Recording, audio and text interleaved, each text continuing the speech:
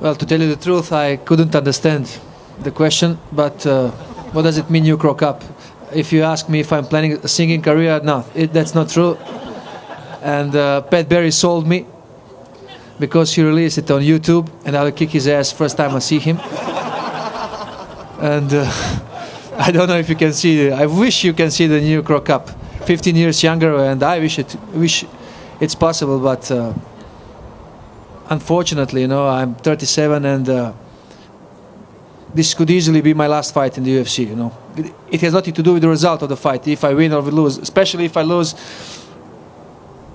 But even if I win, this could be easily my last fight in the UFC, and I will really give my best, and I hope this will be a very attractive fight, and I cannot afford anymore, especially for this fight, that my fight is declared as the most boring fight of the evening, like it was with Frank Mir. So I think me and Roy will perform a good fight, and that the fans will be satisfied and excited. Thank you. Why would I leave? There is 37 or 38 reasons.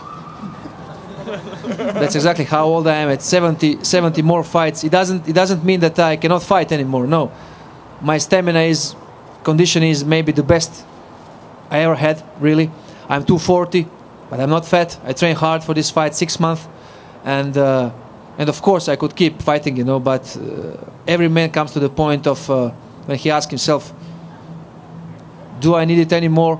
I have 2 sons, 2 kids at home, you know, and so many things that I would like to discover, you know.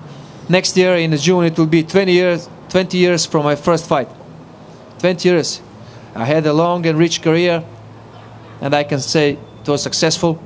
Not in the UFC, which I will never be able to forgive myself.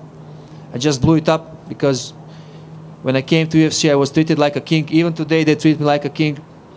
And I just didn't make it. The reasons are not important, you know. Everything was good when I was in Japan, and then unfortunately injury started. You know, I had six surgeries in the meantime, and it all reflects, especially on your head. You know, you think different, you know. But I'm relaxed, completely relaxed now, and especially when I'm aware that this could be easily my last fight. Maybe it will be easily. Maybe it would be. And I'm relaxed. There is no pressure on me, and I will do my best to beat Roy, who I respect a lot. I don't want to underestimate him, but this is if you ask me who, definitely I will agree that this is the most important fight in my career. This will be the most important fight in my career, and that's why I prepared. I trained so hard. I prepared myself for Saturday's evening, and I'm just looking forward.